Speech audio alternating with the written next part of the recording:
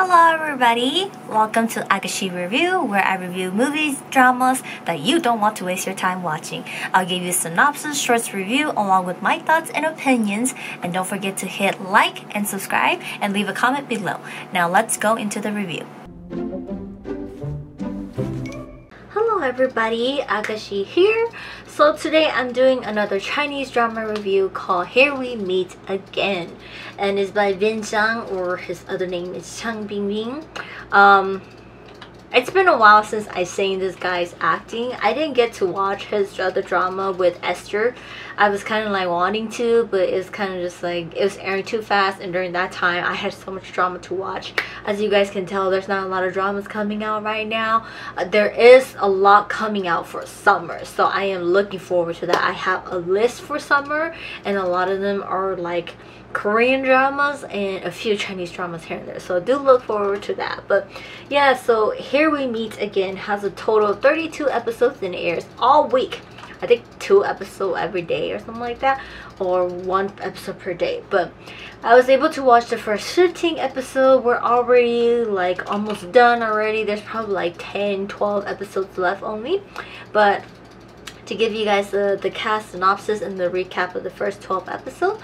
So as for our cast, we have Janice Wu as Xuan Yun, and then we have Vin Zhang as Xu Yangxi, and then Huan Diying as Gao Lang, and Nita Xia as Chen Shu, Li Yixiao as Lin Qing, and Lian Di Wei as Lu Dong, Mi Fixi as Ying. Her name is confusing. Ying.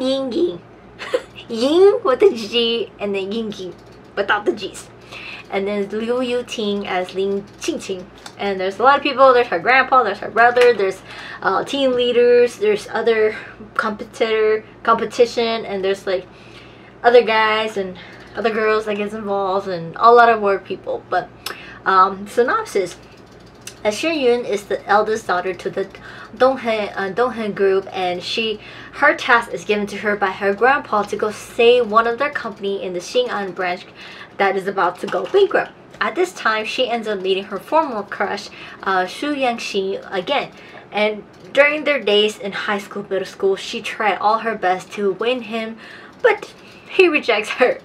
They meet again now as adult, and she's trying to save the company which he works for that is deeply in the mud and is about to die. Despite facing inequality, he is determined to pursue his dream to become a navigation engineer, and in the process of dealing with the company crisis, she gradually learns to take matters in her own hands, and the two come to support each other and realize the dream, rekindle things of the past, and patch things up. So, recap of the first 15 episodes. The drama starts off with Xin Yun's grandpa setting her up on blind dates, and she's saying no to everything. And she says she never wants to get married, she never wants to fall in love, not knowing the reason why. She's determined to that. But in order to allow that and for her to have her wish, she must prove that she can take care of herself. Her grandpa sets her off to the Xi'an branch for their company Weiling, which is about to go bankrupt. She has 1 year to make sure the percentage go up to sales percentage go up to 10%.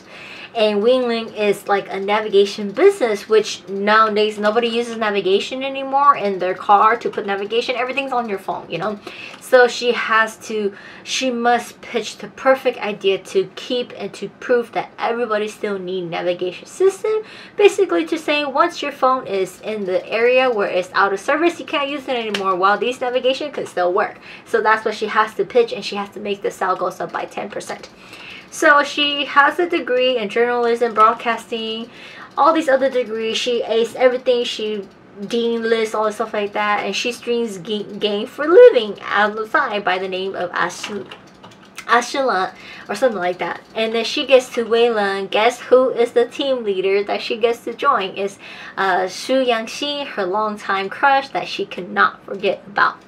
Trying to make sure he doesn't recognize her, he still does anyways, and they end up working together. She tells him, throw away all the past, let's work together, we're co-workers, and let's save the company. Well, while working together brings up a lot of questions about their past. Everybody learns about them eventually, that he had a crush on her, they went to school together, all these things like that, which she still questions why he left and why she cannot let go of her feelings for him. So it does flashes off a lot back to their high school days, where she's madly in love with him and he helps tutor her and everything, and they always get to hang out and do things together, just the two of them. Her birthday was right around the corner. She's obviously from a rich and wealthy family, which she wants to reveal the truth out to him. He does know that she's from a rich family, but not from wealthy who she is, you know.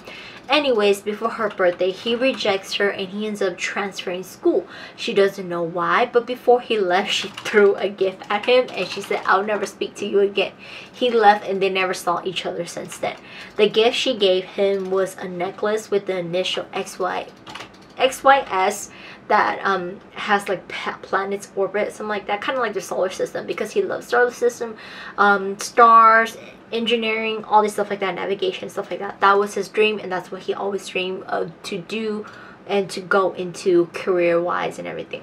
So they meet again after all these years, and she's learning to become independent, trying to save the company. So naive, does not know or understand anything. He secretly helps her on the side. Eventually, he can't hold back his feelings anymore, but his past haunts him, where he has so much secret for her, and eventually his past starts to slowly come up and gets revealed. And we learned that right before her birthday, when they were in school days, middle school, high school, whatever, right before her birthday, his father, he comes home and finds his father packing, and they're like, "We gotta leave, debtors are trying to, the loan shark and everything are gonna come collect debts, we gotta run." So he's left, but he wanted to give her, like, he was gonna leave, but he wanted to give her birthday gift before he leaves. But he saw how other boys treats her, and their gifts are so much more valuable compared to him, and he thought that she won't accept him because he's poor. So he decides to be like, "I'm poor, I'm never gonna measure up to these guys, I'm just gonna break her heart and leave." So he does that. During college, they actually they meet again, but they don't meet in person. He secretly watches over her, and like eventually after years he found her again, and up through virtual gaming and everything, learning who she is, and he became her virtual gaming boyfriend. And then during college, his father ran away and left behind his baby half brother. So Xu Yanshin ends up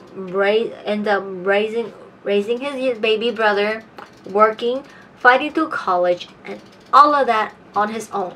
So he rejects her again when duty calls. He's just like, "I'm sorry, I have to choose." So he chooses to leave her again. She doesn't know that it was him. She does find out later on that it was him. Her virtual boyfriend then was him. So all along she realized that he's been watching her, he's been with her all along. So you know, he's now like, right now, like, he's in debt, he's short on cash, he's struggling to keep things going alive. He lives kind of like on the poor area side of the town, versus her, she lives decent, rich and everything. But because he's so passionate in everything he wants to do and his dreams and raising his younger brother, he puts it all behind him, puts a smile in front of his face, and just go, you know, just go for it.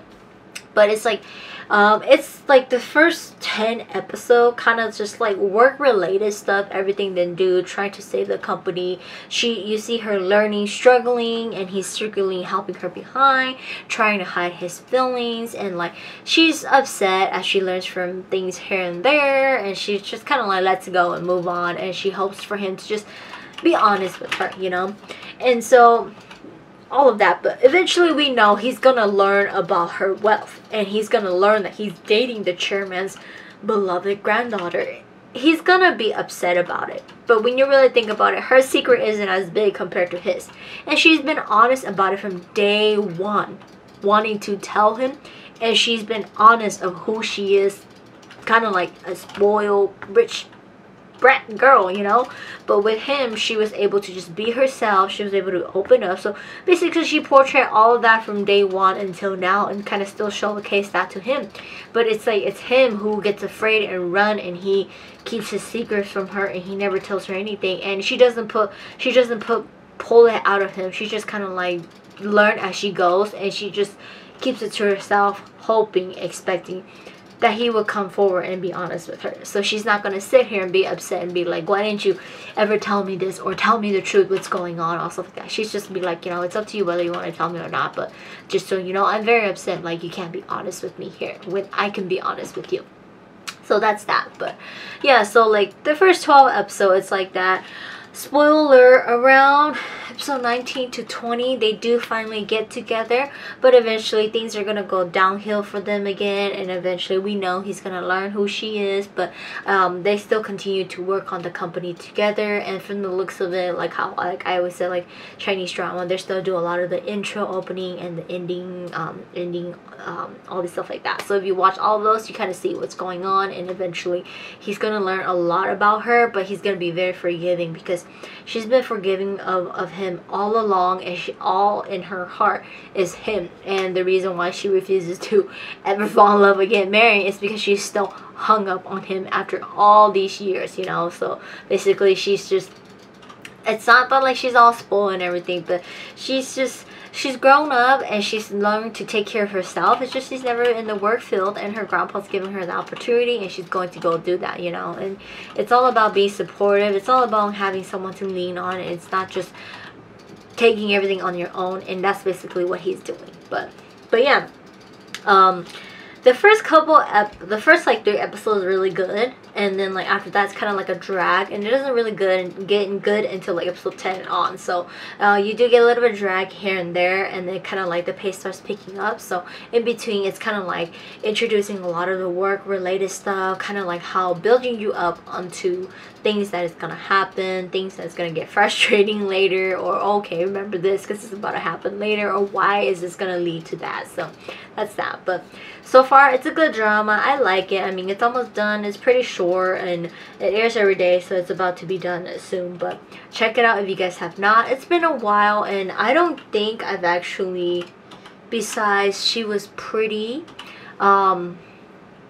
yeah, I've only seen him in modern like that, but other than that, I've seen him in all like the historical or the dress-up drama, wuxing drama, and everything like that. And so far, I liked him in I Will Not Let You Go, and The King's Woman. The King's Woman is just so sad. He doesn't get her, and like he never gets the girl, man. He never gets the girl that always passes away or something always happens. But you know, recently a lot of his drama, he's been getting the girl. But yeah, so far it's a good drama. I like it. So we'll see how it turns out and how it ends. But that's it for Here We Meet Again, and I will see you guys next time.